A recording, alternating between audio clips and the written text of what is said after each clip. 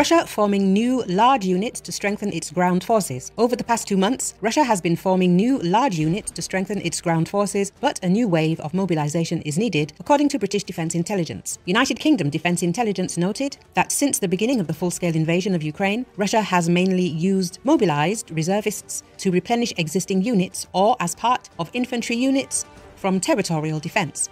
Russia rarely creates new combined arms military formations, such as combined arms armies, which are supposed to be a self-sufficient force.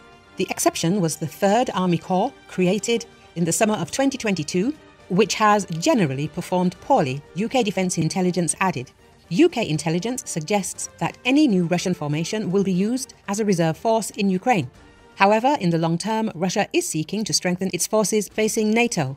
Without a major new wave of mandatory mobilization, Russia is unlikely to find enough new troops to resource even one new army, British Defence Intelligence said. Besides, it is known that Russian President Vladimir Putin is forming a network of mysterious private military companies across Russia to protect himself from another Wagner uprising. The insider media outlet reported this. The plans for the private military companies, or special enterprises, were noted in a new bill that raises the draft age for the Russian military. The move is aimed at countering sabotage and internal threats, according to a statement by Duma Defense Committee Chairman Andrei Kartapolov.